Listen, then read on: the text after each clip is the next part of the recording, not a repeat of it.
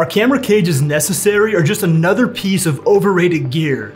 Have you ever wondered if you actually need a camera rig, or is it just for the pros? Or maybe you know you need a camera rig and you're interested to hear some thoughts about the new Falcam camera rig system to see if it's right for you. In this video, we're covering all of that. From some uses of a camera cage that you might not have thought about, to why this Falcam cage is so particularly interesting. Maybe you want your camera grip to feel a bit more robust in your hand, and you could get a traditional camera grip to do that.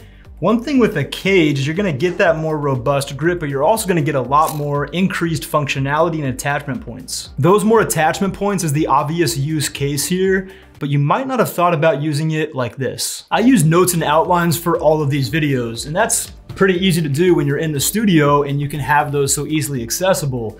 But if I'm out doing like a vlog style shot, you have to like take out your phone, look at your notes, run the shot, maybe look back at your phone to get the other pieces of notes and then run the shot again. It starts to get really unnatural. And you could mount your phone on top of your camera in the hot shoe mount, but what if you have to put a mic on as well? Some of these cold shoe mounts for your phone will have additional cold shoe mounts for something like a mic, but you're pretty limited on where you can actually mount, and you might start to get a little bit top heavy. Enter the camera cage. Now we have our mic and additional mounting options for something like a phone for all of your notes, and plenty of options for how you want to configure that. Camera cages are necessary tools for professional uses too. Adding grips and just overall weight can be really helpful for better handheld shots. And being able to attach professional equipment like monitors is a given. I've been featuring this new Falcam cage for the Sony a7C Mark II, and it's fantastic. They make a ton of cages, links below, and they probably have one to fit whatever camera you are using. It fits the camera like a glove. I think it looks pretty cool too with this gunmetal. If you care about that type of stuff, I do. But most importantly, it works extremely well. The game changer with this cage is this little quick release system that they call the F22, and it's integrated all over this cage. Let's say we want to attach this top handle. We can simply just, with this quick release system, snap that into place. There's a few adjustments we can do. I'm gonna put it right in the middle. No screws or anything to mess with, just a quick attachment and also really fast to detach. And if you've attached a top handle, I bet you probably want to put a monitor on too.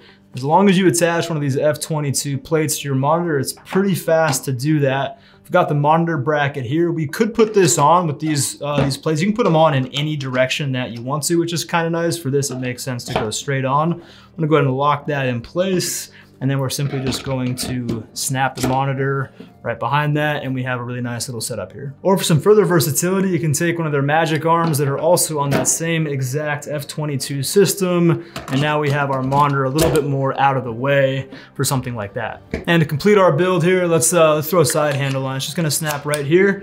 And then, yeah, let's, same F22 plate here on the mic, which is really nice to have your mic on like a quick release system to snap that in place. And I'd say we have a pretty good rig built out. Out of everything we've talked about though, about this cage, a lot of versatile uses. One of my favorite things is this integrated plate on the bottom. It has the F22 system down there. I'm sure you can find a use for that on the bottom of the cage. It also has Falcam's F50 and F38.